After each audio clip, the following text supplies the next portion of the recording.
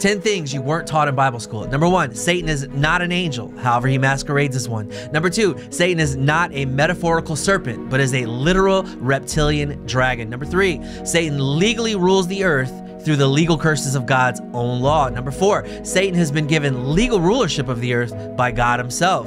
Number 5, Satan is a prosecuting attorney, undercover cop, police officer, and warden, all working in concert to imprison you on planet prison earth. Number 6, Satan is a legal king over the earth, which is his kingdom. Number 7, the people of the earth are owned by Satan and are his children. You cannot sell your soul to someone who already owns it. Number 8, Satan is a gift giver and offers gifts in exchange for worship. Number 9, Satan and God are often confused, even by Israel. Number 10, Satan is a God, not an angel, and is the God of this earth. Let me show you in the Bible.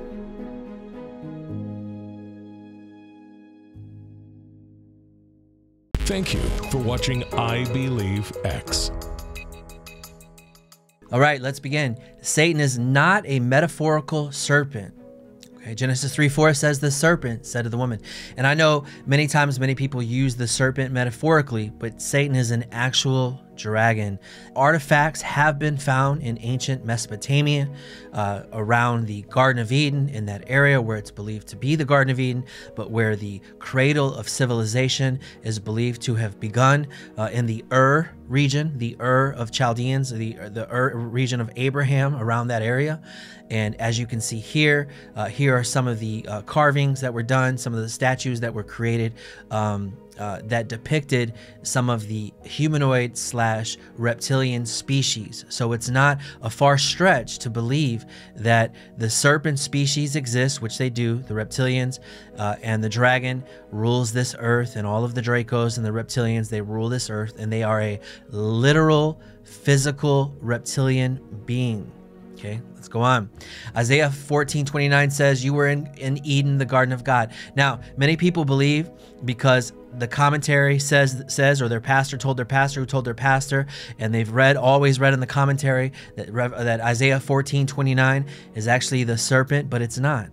Cherubim are not serpents. Cherubim are four-headed beings that are not the hybrid, or not a dragon or a serpent species. Okay, they are hybrid, and there were many hybrids. As you can see, there was a seraphim, there was a cherubim, there's locust, leviathan. The Bible is full of hybrids that have been created to serve God, and also created as guardians, but also around his throne. Okay, but it's more than likely that Satan, okay, is a fallen seraphim, that is his body type. Okay, now seraphim are actually dragons. Seraphim is, the word seraph is translated seraph or seraphim, but it's a Hebrew word. They didn't translate the Hebrew word. They used the Hebrew word instead of translating it.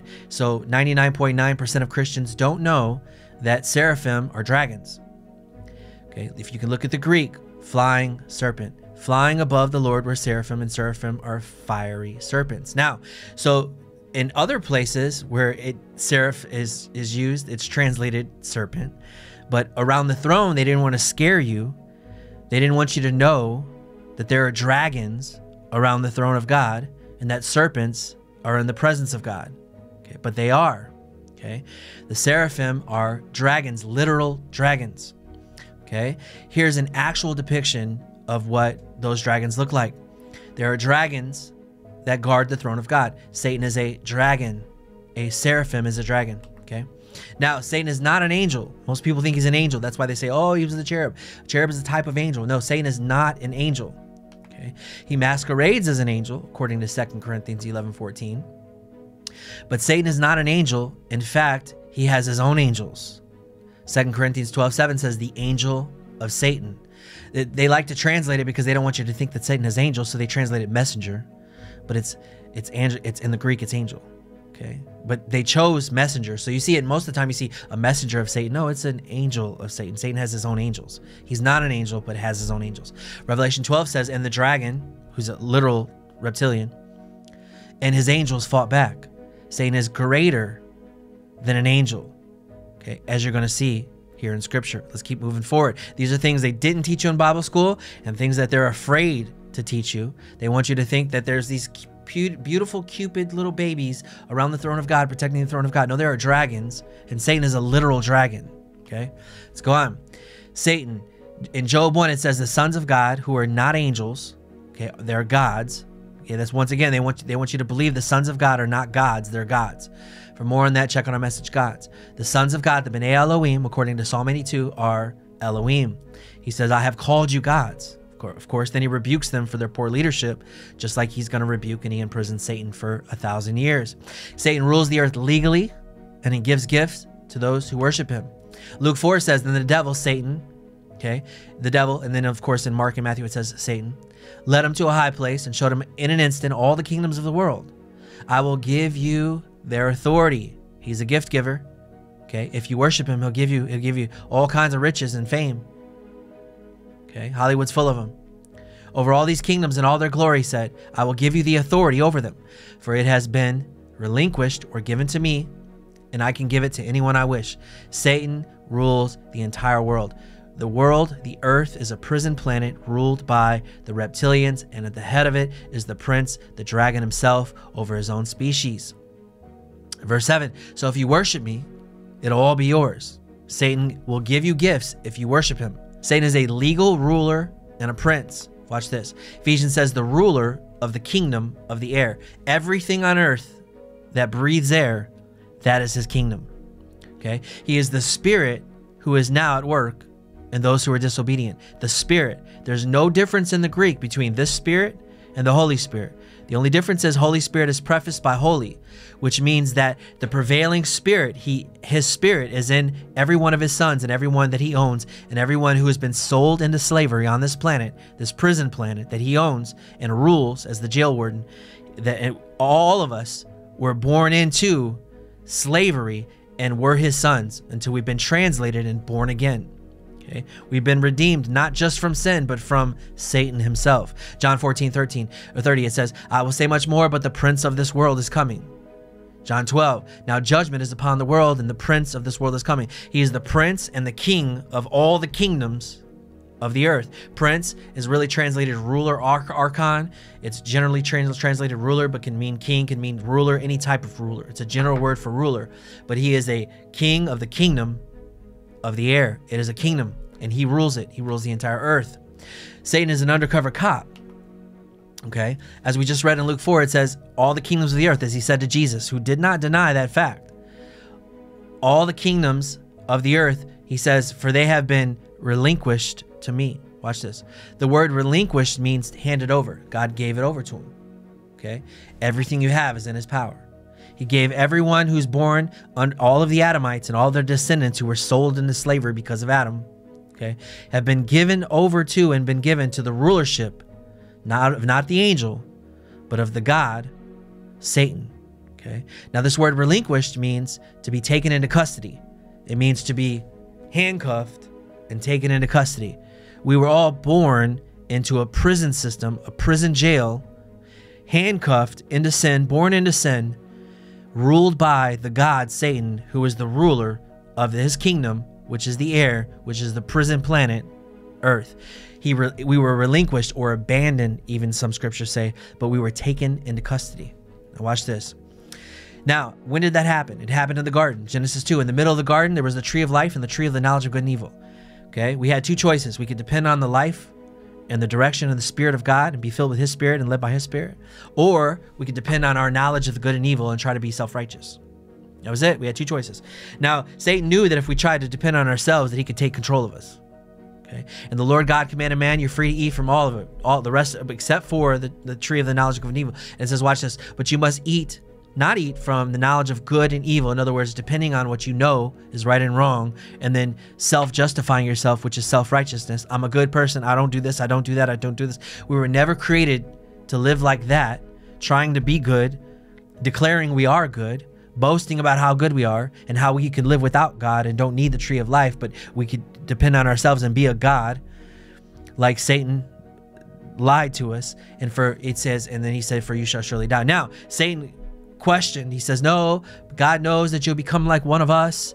And so at that very moment, Adam didn't trust God and trusted Satan more than he trusted God. At that moment, the spirit of Satan entered his body, and he was ruled by Satan from that point forward until Christ came. Satan rules all of the Adamites who are cursed from generations to come and who were sold into slavery because of what Adam did. We were sold into slavery by our ancestors and are slaves on a prison planet, which Satan is the god of and Satan is the warden of. Now, understanding this, we'll understand what Christ did. He redeemed us, not just from the curse of the law, but redeemed us from the curse enforcer and the god of this world, who is Satan, as we're going to talk about more here in the future. Satan is an undercover jail warden. Okay, so this is what he does. Now, it says, Galatians 3:20 says, but the law has locked up everything under the control of sin. So we were handcuffed under the power of sin until we're released by another God.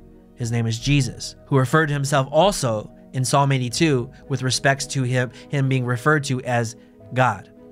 Okay, now I'm going to paraphrase this. Galatians 3:22, it says, but the law is meant to lock up everyone who trusts in themselves, and its enforcer is sin, and Satan, our jail warden. Now, he's also the accuser of the brethren, which means he's the prosecutor. He's the cop. He's the undercover cop. He's the prosecutor. He's the bailiff. He's the CO, and he's the jail warden. All of them operate under his power, and he has the power, according to the law of God, to legally imprison us. And he has done that, and he has taken advantage of the curse of the law, that is all those who depend on themselves and trust in themselves, because they decided that Satan knew what was best for them instead of God, and they ate from the wrong tree. Instead of depending on the life of God, they ate from their own tree, or the tree of knowledge of good and evil, which is symbolic for the law, what I know to be right and wrong, and trying to do right and trying not to do wrong. Galatians 3:23 says, before this faith came, we were held in custody, locked up in prison, under the law, imprisoned, until faith should be revealed. Satan is the jail warden. Now I'm gonna give you an example of what this looks like. At the garden, Satan is like the dope dealer, okay? Or let's put it this way, he's an undercover cop and the dope dealer all at the same time. And his goal is to entrap you. So you got this undercover cop, and he's saying, hey man, here's some drugs, take this drugs, man. Listen, you don't know what you're missing. You don't know what you're missing. They told you it was bad, but it's good, and you need to take this drug. And the moment you take the drug, he's the cop, but he's an undercover cop. The moment you take the drug, he says, got you. And he handcuffs you, takes you to jail, and you're like, man, but you entrapped me. Well, that's his job. He is the entrapper. He is the accuser, and then he's the prosecuting attorney. So he's the undercover cop, he's the snitch, he's the prosecuting attorney, the CO, and the jail warden, and he wants to imprison you, because if he can imprison you and send you to jail, then he can control you in jail and use you in jail and enslave you in jail. He's the warden and the god, and his ultimate principle of attack and trickery is entrapment. He wants to entrap you, and that's what he did. He entrapped, okay, Adam in the Garden of Eden. He entrapped them. First Eve and then Adam. Let's go on. Satan and God are confused. Now, this idea of God being the jail warden here on earth of Satan, people think, oh, he's the jail warden of hell. No, he's the jail warden of earth. And people don't understand. They're born into sin as his sons and bound to him, sold into slavery for generations by Adam. And we are the Adamites who are now victims of what Adam did. Now watch this, 2 Samuel 24:1. And this happens in life. Everyone who was ever in slavery, somebody sold them into slavery. Okay, their ancestors sold them into slavery, or somehow they were entrapped into slavery. Okay, and yet generations were held in slavery until they were set free. 2 Samuel 24 says, again, the anger of the Lord burned against Israel, and he stirred up David against them, saying, go take a census of Israel and Judah. I'm gonna slow down. And again, the anger of the Lord burned against Israel, and he stirred up David against him and incited him, go take a census. Now watch this. There's one verse in the Bible, this is the same exact event. 2 Samuel 24 verses 1 says, it was the anger of the Lord that stirred him and incited David. First Chronicles 21:1 says, Satan rose up against Israel to incite David. So which one was it? It was both. It was both, but it can be confused because when God is angry and there's an open door for sin, Satan takes advantage of that anger. He takes advantage of that open door to rule. Okay? He is the ruler of all those who disobey and who have open doors. And he is the God of performance, and we are imprisoned by performance.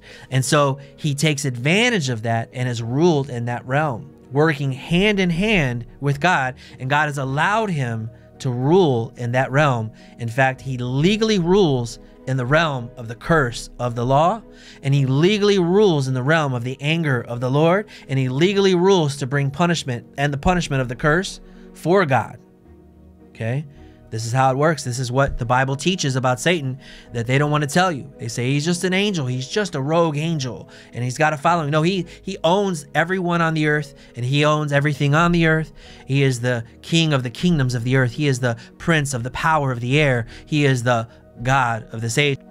So Satan is not an angel, but Satan is a God. This is what we're concluding with. So you know the power and his function. And only another God, the reason why Christ came to die as a man was to set us free as a man, because Satan legally ruled over us. So he became a man so he could set up a covenant and a new Adam to set us free from the curse of the old Adam and set us free from his rulership, okay, from the God, Satan, who owns the world. Now that should scare people to run to Christ and be set free from Satan, who's the God of this world. He's the God of this world, the legal God of this world, and we give him legal power through our performance until we surrender from our self-righteousness and surrender from our performance. And the moment we do, we say, Lord, I was trying to myself. I tried to be a God. I tried to be great. I tried to be good. I tried to depend on the tree of the knowledge of good and evil rather than your life. But I say, I can't. I receive your life now. The moment we surrender is the moment we're translated and born again into the kingdom of God and become a son of God instead of a son of Satan. Majority of the world think that they're free moral agents and that they're not subject to Satan's power and that they're not his sons. They don't know that. They think, oh, they have a choice. They could sell their soul. I could sell my soul to the devil. He already owns your soul. You can't sell what he already owns. Let's go on. Watch this. 2 Corinthians 4:4 says, the God, Theos, of this world has blinded the minds of unbelievers so they might not see the glory of God in Christ. But it's the God, the Theos. God, there's no difference between this God and the Most High in the sense of the general name of God. The gods are allowed to be called God. According to Psalm 82, watch my message, the gods. The gods are allowed to be called God. Okay, as we're going to show you, Christ Jesus also confirmed and pointed that out concerning himself. Watch this. 1 Corinthians 8:5 says, for even if there are so-called gods, Theos, whether in heaven or earth, as indeed there are many gods. Paul confirmed the gods of old exist. We need to awaken to the reptilians, awaken to the gods of old and the different realms that they ruled under. The Prince of Persia, they not only ruled the kingdoms of this earth, but also the other planets. Okay? That's why Satan took a third of the stars, which means a third of the galaxies are under his rule. And he rules them in the same exact way through proxy, through trickery, but most importantly, the principle of entrapment. And they are entrapped by leaning on and trusting him rather than trusting in the Father and releasing and surrendering themselves in their disobedience to receiving the Spirit of our Creator. And they are in rebellion along with him, fighting along with him because he is a gift giver. And his goal is to love them and give them gifts so that they can worship him and he can be worshiped as a God. Acts 17:23, to an unknown God, I now proclaim you. Now, Paul is using this idea, understanding that the Greeks and understanding Greek mythology, which I believe, well, I don't believe, Satan is actually Zeus in Greek mythology. And he is where his throne was, which is where the throne of Zeus was in Pergamon. Revelation talks about that. I have another message on it called 2024, the throne of Satan. It is a prophetic pattern for World War III. Check it out. The throne of Satan. It's got Satan on his throne. Okay, watch this. And I explained that as well, that Satan is actually Zeus biblically. Okay. Acts 17:23, to an unknown God, I now proclaim you. So he referred to Christ as an unknown God, in the same sense as the God of this world. These are gods, powerful beings, powerful ones who God has legally allowed to be called God according to Psalm 82. He says the B'nai Elohim, the sons of Elohim. B'nai Elohim. He says, I've called you Elohim. But God is the Elohim, the God of the Elohim. The terms are synonymous. Of course, Yahweh, we know his name. We know his position. He's the Most High. We know he's God Almighty. So we have a revelation of who he truly is, the supreme being, which is God Almighty. Okay, but Satan is God. So let's move on.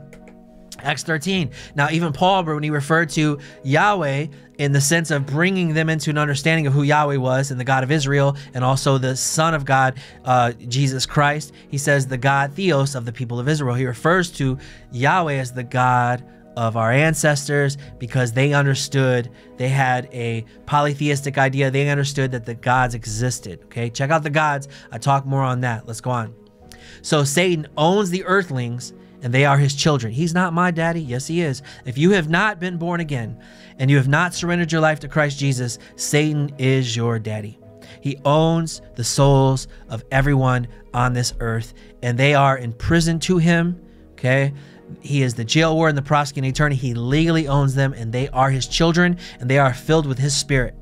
He is the spirit who is now at work in the disobedience. He is a prevailing spirit, and they all have a little bit of his spirit, just like in Christ, we all have a portion of the Holy Spirit, and he is able to orchestrate us and move us accordingly by that spirit, the spirit of Christ in unity and harmony. Satan has the same prevailing spirit and is able to orchestrate his people accordingly in the same exact fashion. He is a spirit, prevailing spirit over the earth, and he is a God over the people of the earth. And if they have his spirit, they are his sons. Okay, let me show you in scripture. 1 John 3:10 says, this is how we know who the children of God are and who the children of the devil are.